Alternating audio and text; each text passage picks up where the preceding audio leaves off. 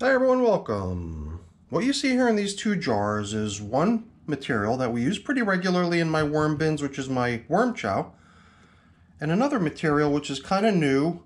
I had a whole bunch of peanut shells laying around, so I pulverized the peanut shells in a similar fashion. And you can definitely tell them apart. There's a distinct color difference between the two. And I know for a fact that the worm chow, the worms like, because I'll sprinkle that stuff out onto the top covering papers of my worm bins. And the worms generally come up for that stuff in great numbers. They gobble the stuff up, and they usually gobble up the paper on which the stuff has been sprinkled as well. So to put this stuff into a test, this peanut shell, we did sort of a side-by-side comparison. We took the top covering newspaper that was laid out onto a couple of my red wiggler bins, and we sprinkled my worm chow onto one of them, and we sprinkled the pulverized peanut shell onto the top coating of the other one. And the two systems that we're talking about are these two red wiggler bins. The older of the two is 250 days old, the younger 250 and 215. Pretty similar sounding dates, but there's more than a month difference in their ages. After 10 days, it seems like we might be able to assess the outcome of that trial.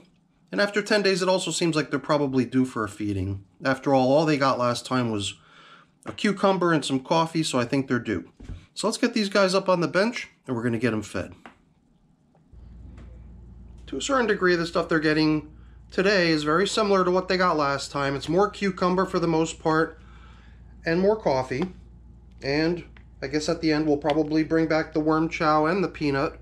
But if it seems like they're just as accepting of the peanut shell as they are of the worm chow, I'm just going to go ahead and combine this stuff and make it into a mix. So let's get these things uncovered.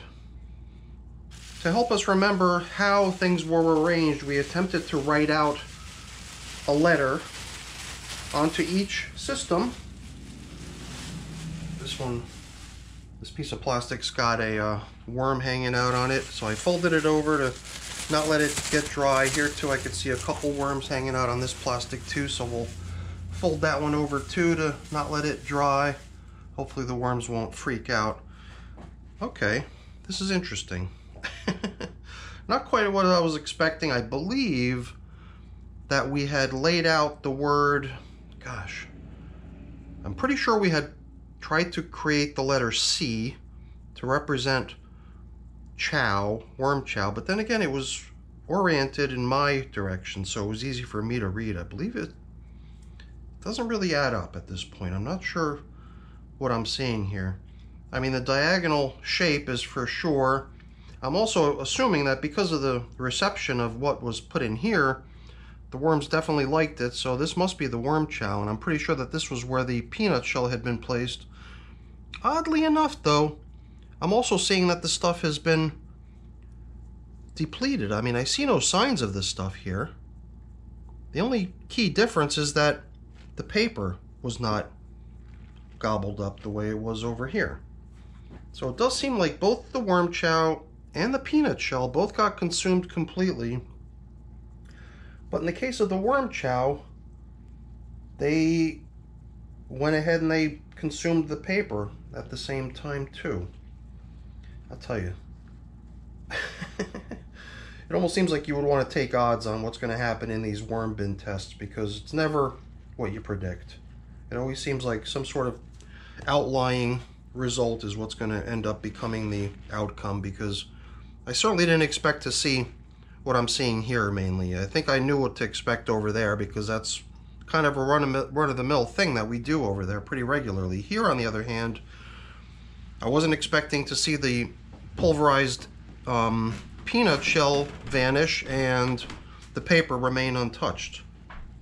Very, very peculiar. Crazy worms, always keeping me guessing. So I guess you probably saw what was over here next to the coffee. A whole bunch of paper towels with which I thought we would come in today and do replacement top coverings. So my thought was that we would just use these leftover bits of newspaper, whatever amount of it remained, as supplementary bedding down in the feeding areas, So I'll just set this stuff aside and then we'll try to divvy it out evenly. Obviously, the stuff over here has been pretty heavily depleted, so there's a lot more leftover paper over here in the younger bin that we can try to evenly distribute into both systems when we get around to replenishing the feeding zones and placing some bedding down under the feeding. So we had done something similar. We put down some newspaper, a dry sheet of newspaper underneath each feeding, and then in came the some of the shredded paper. Here you could see some of the shredded cardboard and paper mix, my prepared bedding basically. And I'm just trying to remember now. I'm pretty sure that the chunks of cucumber didn't just go straight in. I thought that I had wrapped those chunks of cucumber up into little bundles. And at this point, I'm really wondering if I'm just remembering correctly even. This to me almost looks like possibly, I don't know, feels like it's a little bit slimy. Maybe it's old banana peel? It's hard to say. And, you know, talk about slimy. The worms are kind of crawling in between my fingers. It's funny. And I guess I'm trying to hold this thing in such a way that when a worm is about to drop off, like one just did, he's going to drop off into one or the other bin rather than in between the two bins and end up falling through the crack in between the bins and down onto the table. Be kind of nice if any worms that decide they want to jump ship end up in castings rather than on dry paper. You know what was really unexpected about this was that one worm in the very beginning dropped off down into the castings of one of the bins, and no other worms dropped off my hand. So they've all squirmed out of view, but they're all still somewhere on my hand, just out of view of the bright lights. Pretty interesting how they all managed to just make their way to the bottom portion of this piece of leftover food and avoid falling off. I thought that a whole bunch of them would just come falling off, but once again, my predictions were wrong. So I'm seeing a fair bit of leftover bedding material in here. Some of it even seems like it's a little bit clumped together. Kind of makes me question whether we need to add much more. We might be good with just what's here. And here's some leftovers of mango seed, stuff we've been tracking for some time now. Even last time we noticed how many springtails had gathered on this thing. As much as the worms like the mango seed, it seems like the springtails like it even more because they're just all over this thing. Well, whatever. I mean, the stuff's in here to get broken down one way or another, whether it's worms or their helpers, it doesn't matter to me. I guess the only thing I'm hoping for is that we don't see an outbreak of springtails, because there is one of my systems where it does seem like we've got a little bit of an outbreak of springtails, but I'd really prefer to just keep that situation isolated there and not see that spread to other systems. Well, there's definitely a lot of springtails on this thing, and it's definitely reducing in size. We're going to stick to doing what we've done in the past, which is just to return the seed into the husk so that it can stay as sort of a single object down here in the worm bin. And we'll be able to finally, without any further interruptions maybe, complete our assessment of how things are doing down here in the feeding zone. I've got only a handful of other bins older than these two. I've got one system that's the one that I made reference to earlier, my mixed bin of worms, in which I've got sort of a little bit of a springtail outbreak occurring. That one system's older than these two. And I've also got a couple other sort of twin bins or sister bins or whatever they are. I can't remember.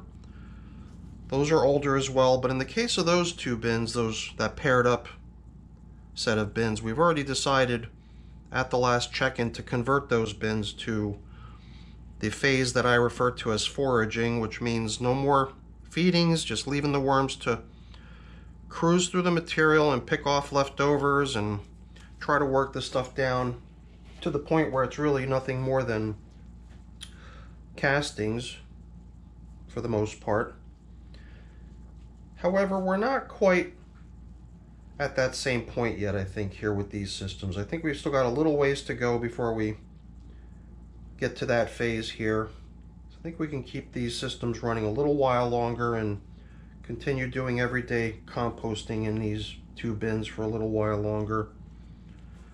But nevertheless, I'd like to try to start gearing the feedings towards materials that I know the worms will most likely break down pretty quickly.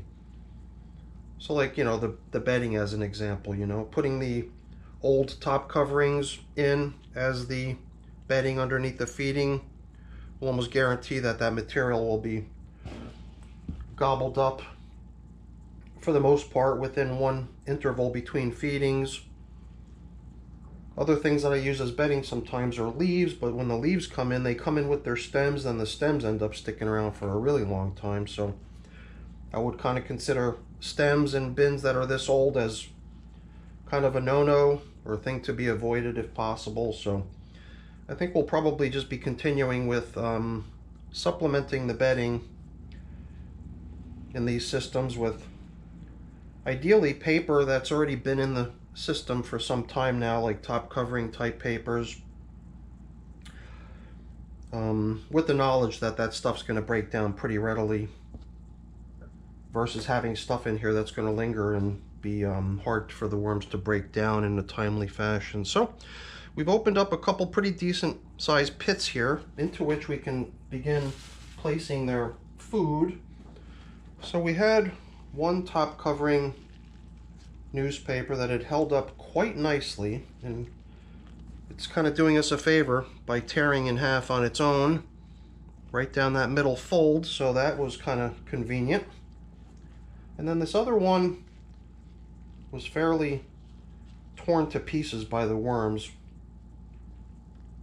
and I think that one too can pretty easily be divided up into 2 pieces. And then these other chunks of newspaper are what we had placed down underneath the feeding last time, and those chunks had been placed into the worm bins fresh, dry, you know, right off my stack of supply of newspapers. So that stuff really didn't have much of a jump start, and that might be part of the reason it's still sitting around here as leftovers, despite the fact that it was resting right beneath the delicious feeding.